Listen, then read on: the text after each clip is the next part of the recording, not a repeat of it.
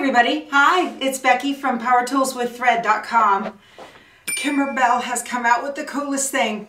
Those of you who got the Bella box that recently came out, there was a little blue piece of plastic in there and it was called a clear blue tile. And you were supposed to use that clear blue tile to create alignment lines on a project that you could embroider in the Bella box. Well, Kimberbell has released a full set of clear blue tiles. This is another option for you to be able to align background quilting designs on your projects. And I would use them on smaller projects. I don't know that I personally would do a great big full-size quilt with it, but there are a lot of little projects that you can do where you want to put background quilting on, but you're just not real sure how to go about doing that.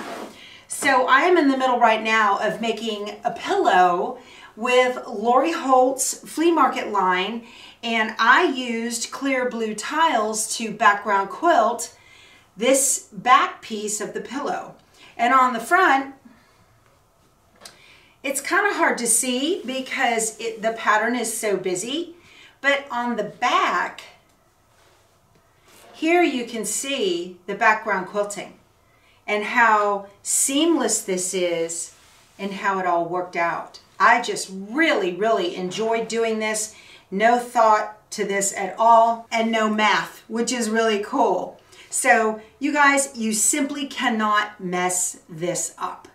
So what is in the clear blue tiles box? When we open it up, we're going to see a user guide, and it's a full user guide that tells you exactly how to use your clear blue tiles, and you will get pictures of all of the tiles that are available. You'll get everything from a 1x7 up to a 6x10 for all of the border designs that come with this kit. And then in the blocks, you get everything from a 2x2, which is called a biddy block, all the way up to a 8x10, which is the largest embroidery area that you can do with these. As you go through the book, it'll tell you exactly how to mark and measure using your clear blue tiles. So you can go through the book and it'll give you step-by-step instructions on what you need to do in order to be able to make this system work for you. In the other part of the kit, when you open it up, you get the little 4x4, that clear blue tile, that sits right there. You get a USB with tons of design. You get a couple of water-soluble pens. You get a couple of slat bands, and I'll tell you what those are for in just a minute. And then when we open up the plastic back here, there are 2 packages of your clear blue tiles. These are the standard set. Then there is an expansion set for those of you that have the ginormous hoops. So how do these things work? When you get down to it, all they are is a visual alignment guide for you to be able to see exactly where you're going to quilt the designs that come on the USB stick in the kit. On this USB stick, there are 2 different kinds of blocks. There are clear blue tile blocks, which are all of the sizes that are in these 2 packages, and those are the ones that will do full background quilting within the limits of the size of the tile. Then there are another set of designs that you would use for other Kimberbell projects that have, say, where you're gonna put down your batting first and it'll tack it down, then trim away the batting, then it'll give you a fabric placement line, tack down the fabric, and then give you the design inside of that. And then you trim those and you can quilt as you go with those blocks. So what I'm going to focus on today is doing a project with these clear blue tiles just for the background quilting designs. These designs nest together so that when it's all said and done, you really can't tell where one starts and the other one stops. And it's just such a neat system. And one of the very cool things that they have done with this is that regardless of the design size tile that you choose, the scale of the designs are all the same. So what I'm going to do now is I'm going to go ahead and get ready to do the top of my pillow. When you do this project using this system, you want to cut out your top to the exact size that you want it to be. In this case, this is a 17-inch square. You want to cut out your batting to be 1 inch larger than your top, and then you want to cut out your backing to be about 3 inches larger all the way around. For those of you who have been embroidering a long time, you might have misplaced your grids that go in your hoops. We'll talk about that in a minute. But you will definitely need your grid that goes in your hoop in order to be able to make this project. Let me show you how it's done. Here's 8 by 10 finished block. Here's my 8 by 8 finished block. So when I put this down, I can tell, because I'm going to have a 1/2 inch seam allowance on either side of my project. So the clear blue tile is very cool. Can you see it has a little arrow at the top? It's got a dot in the middle. It has a size marker there, and then it has alignment lines that are poked out of each one of these tiles. So what I'm going to do is I'm going to align this exactly where I want it to be. Like I said, this is 17 by 17. So if I do 8 here, 8 here, 8 here, and 8 here, I know I'm going to be able to background quilt my entire project in 4 passes. So I'm going to go ahead and line this up. Now I'm going to use a friction marker. The kit wants you to use a water-soluble marker. I'm not a real fan of those, and so I'm just going to use my friction marker on the back. It completely ironed away with no problem. This is not a friction pen. This is a friction marker. They're different. I don't recommend using a pen. So I'm just going to align this so that the edge of my tile is right on the design that's printed on here. And all I'm going to do is mark my center dot. I'm going to draw my alignment lines with my arrow. Draw that, draw that. And before you remove it, there are little marks here on the corners and the sides. You want to make yourself marks. These are designed so that when you match up the marks to the next tile, it's going to stitch perfectly and everything will fit together. Okay, now because this is an 8 by 8, right here in the window that you have, they want you to go ahead and go 8 by 8. That's where you'll put the size. See how that was done just like that? I'm going to move it right over here and I'm going to align it with these marks. These are your alignment marks. This one especially right here. And you want to make sure you get these so that they align just right. And look, it's going to cover exactly like I want, and everything is straight because I have a line here, and a line here. So I know it's straight. Okay? And do this, center dot, alignment lines, okay, 8 by 8. And the reason you need a little window to tell you what it is that you're doing is because let's say that this was a little bit longer project down here, well then I could use my 8 by 10. See how it lines up exactly right on these lines?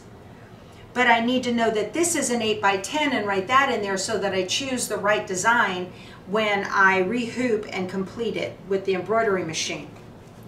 This is an easy one, guys, with this pillow because it's an 8 by 8 all the way around. So I am lining up. I am lining up this line and these corners right here, making sure it's all straight. And you want to do the arrows so you know which way is up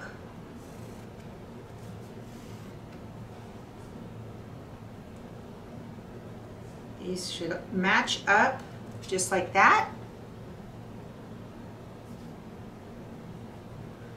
And this is 8 by 8. And then the next one and the final one.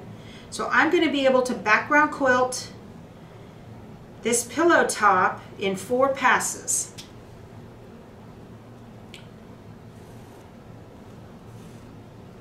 So now I can take this off. Let me just put 8 by 8 just for consistency's sake.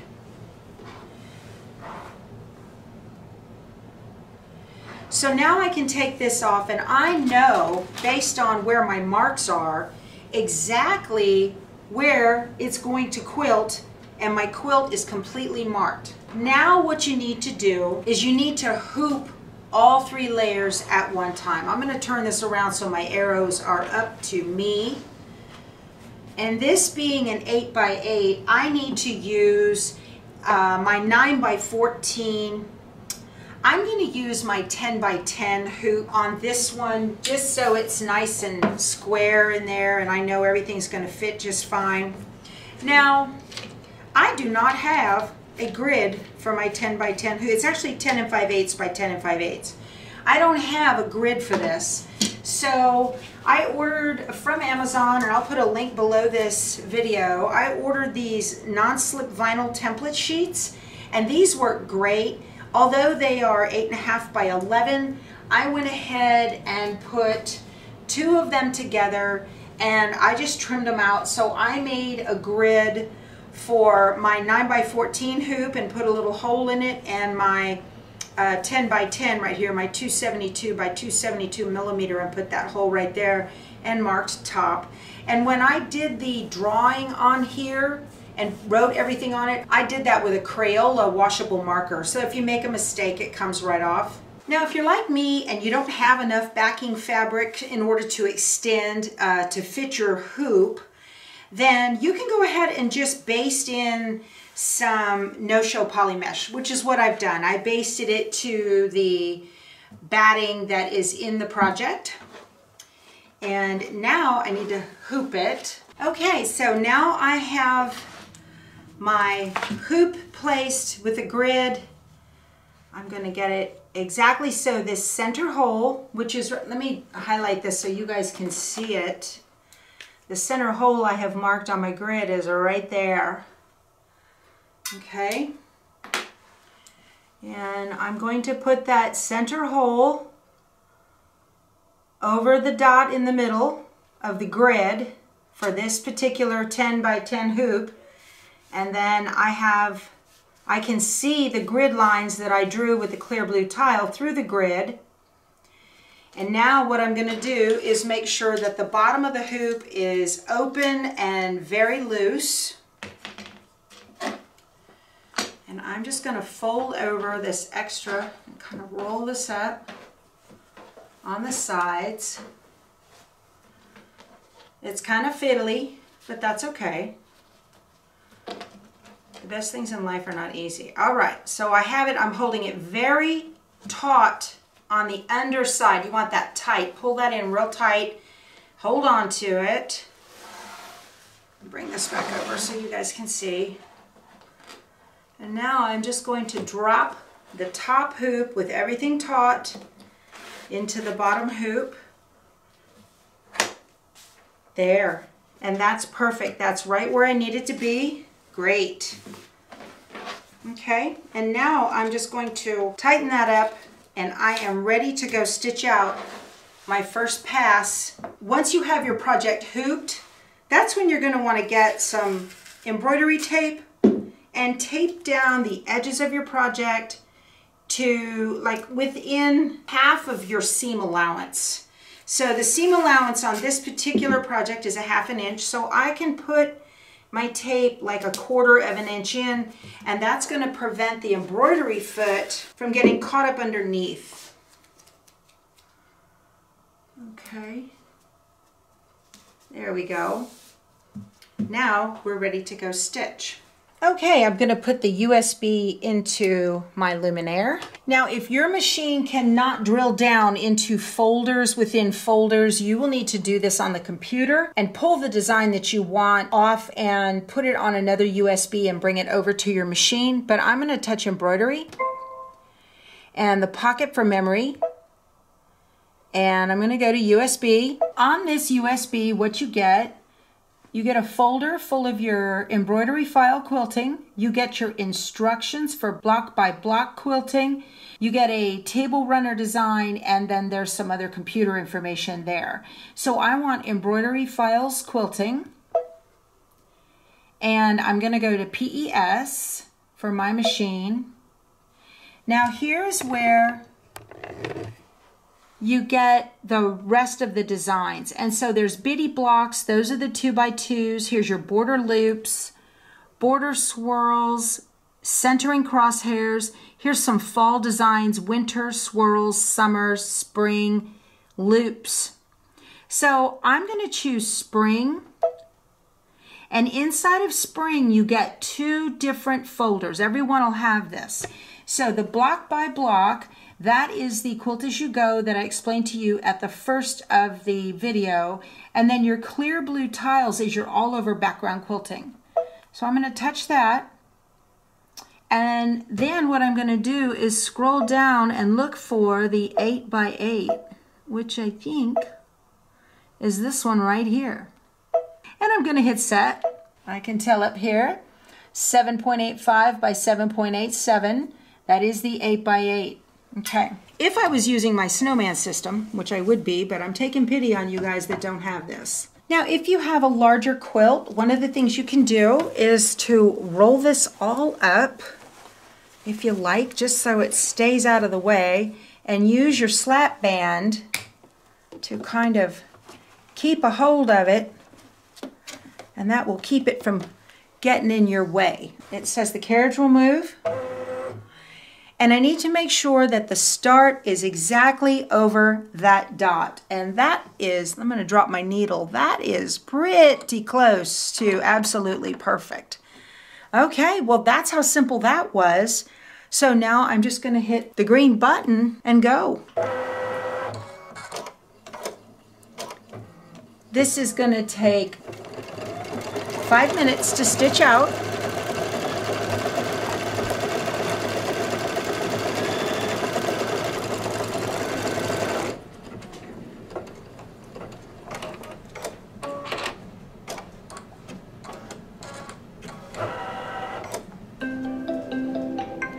Okay, it's all finished, and now I want to take it out of this hooping, re-hoop it, and do the next pass. You're just going to go through this same process again. You remove the bottom hoop. Okay.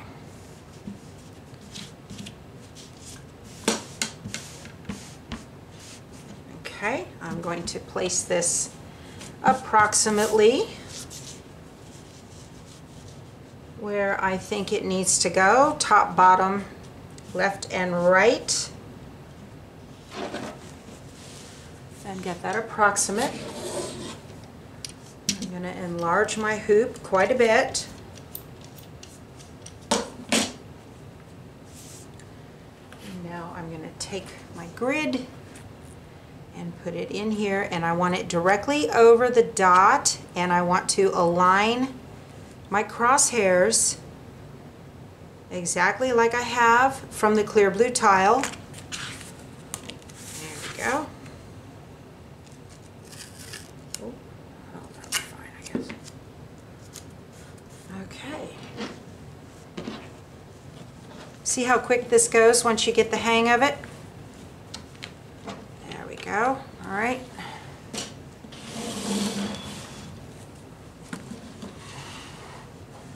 Hold it tightly. Press it down into the bottom hoop. That's good. There we go. Very nice.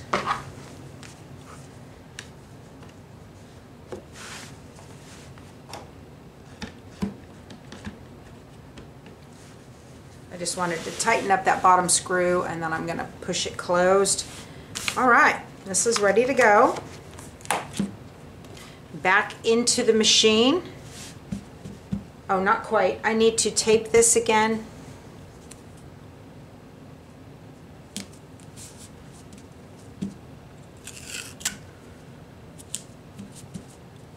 Oh, I got a little sticky bubble there. There we go. Okay, ready to do it again. Put it back in the machine. This is pretty close. I could probably bump this over one. I could probably bump the needle over one little jot. So I'm just going to hit layout and move, and maybe one more. There we go. I'm just going to hit the button and go.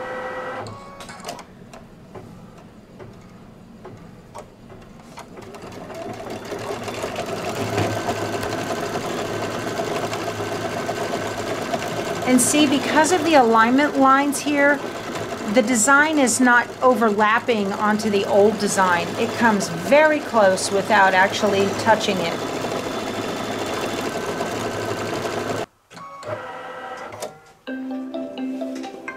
Okay, it's all finished. Boy, that looks great. All right. Now to show you how you can mix and match these designs, I'm actually going to kind of switch midstream here. On these two, I used 8x8 and an 8x8. And I'm going to go over to the ironing board and erase these marks right here. So let's say I had a different size block. Maybe this was a quilted block, and this block finishes at 8x10.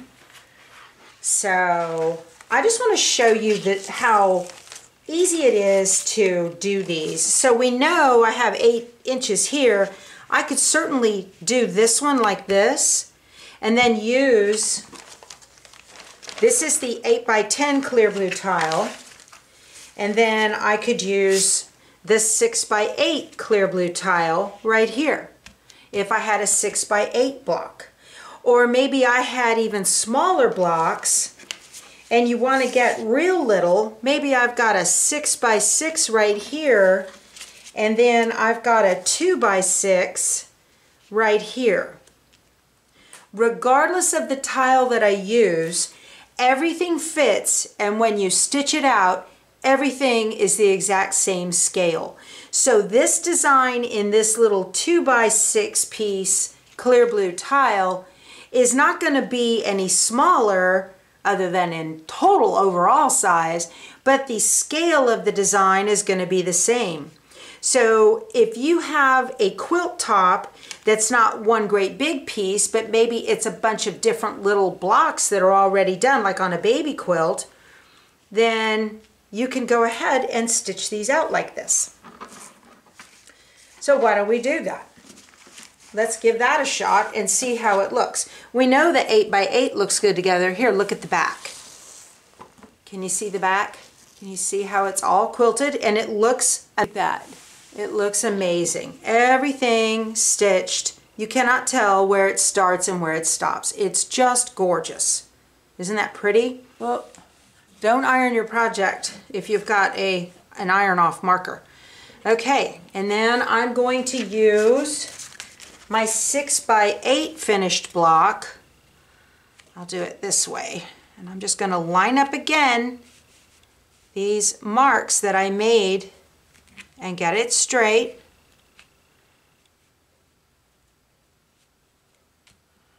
Yeah.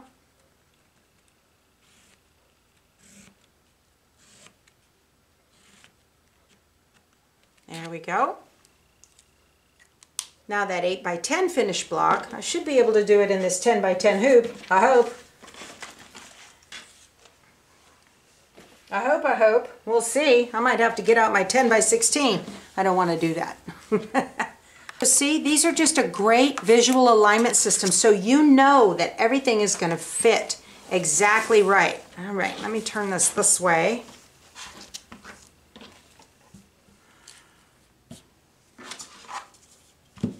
I'm going to need another piece of poly mesh in here. So what I'm going to do, y'all, this is the nuts and bolts of what goes on in my sewing room. Okay.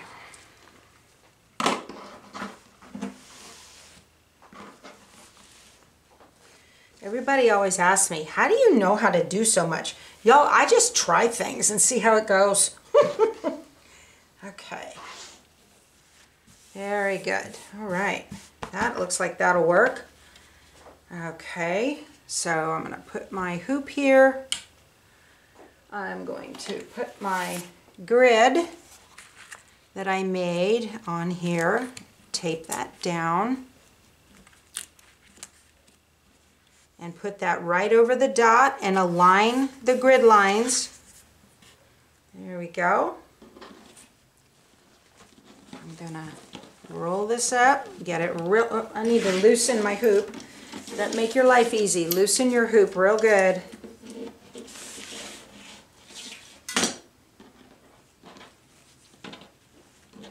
You know what I'm gonna do? I'm gonna tape this before I hoop it.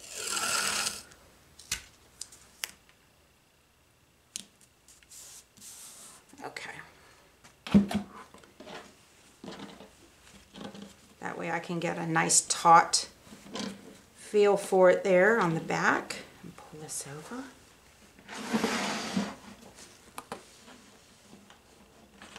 So remember, the first two we did was an 8x8. Now this one's an 8x10. I hope it'll work. It should.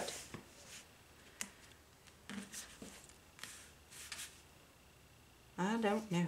It should. Where's the line? It should. Okay. I'm going to take this off.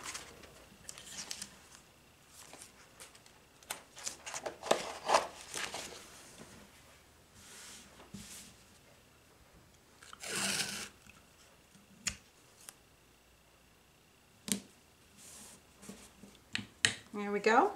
All right. So now I have everything taped on here real good. Let's go stitch the 8x10 design. Okay, I'm going to get out of this. I'm going to go back to home. Tell it okay. Embroidery. Memory. My USB. And my quilting files. PES. My spring. And clear blue tiles. And I want to scroll down to that 8x10. That's it right there. I can tell by these numbers up here that tell me which one it is. All right, I got it. That's good. I'm going to hit set. I'm going to hit embroidery. Oh, I need to put the arm down. Okay. Now I'm going to touch embroidery. And I need to make sure that my needle is directly over that dot, and I think I need to bump it just a little bit. I'm going to go to my move. Actually, I'm going to cheat here just for the sake of expediency, and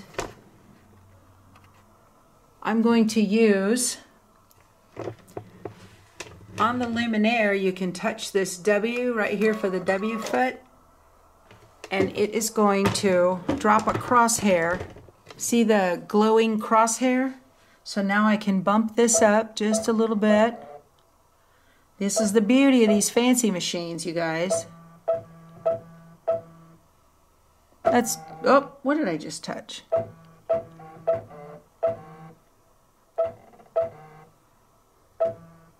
Okay, that looks like it's right on it, and I'm just going to touch go. So now it's stitching out the 8x10 design, which is the exact same scale as the 8x8, and you're not going to be able to tell the difference.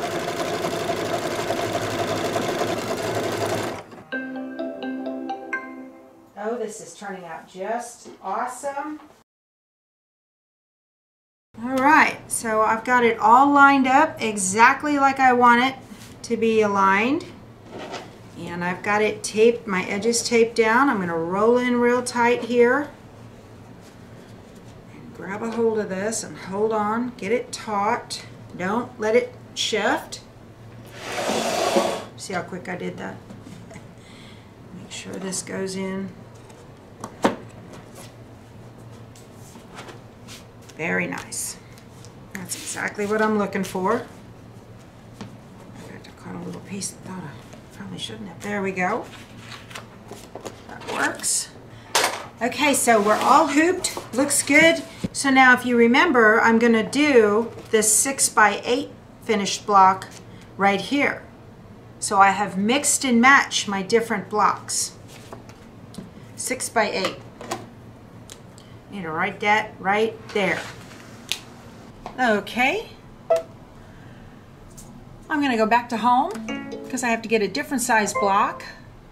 I go to embroidery and the pocket for memory, my USB, embroidery files, PES, spring, clear blue tiles, and now I need to find my 6 by 8. 6 by 8.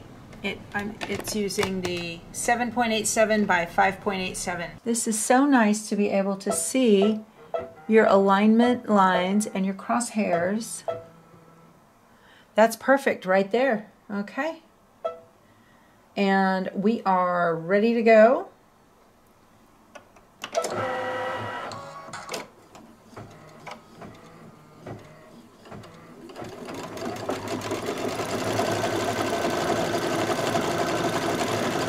Again, it is the same scale as all of the other 3 designs. All right, we're all finished. Great. So I'm all finished. This is awesome. Pop this out. Oh, it turned out just perfect. I'm going to go iron off my marks and trim this up.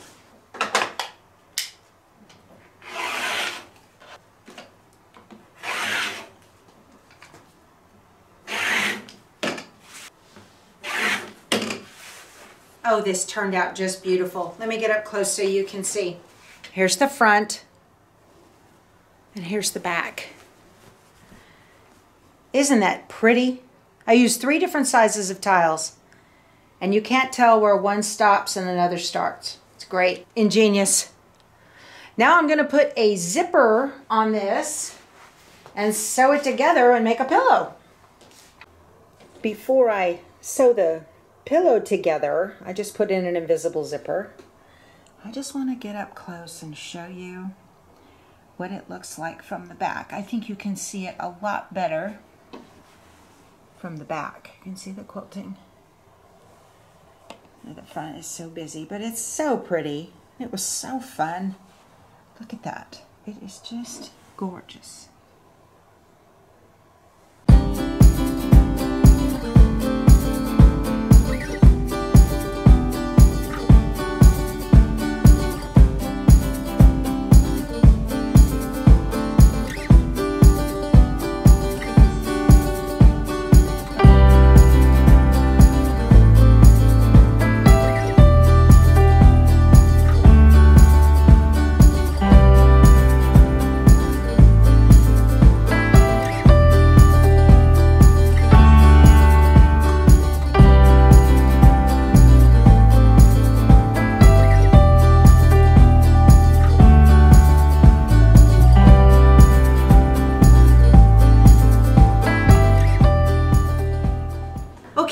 It's all finished. It really turned out awesome.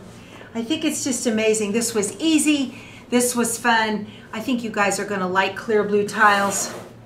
You just can't mess it up. We'll talk to you soon. Go sew something. Bye.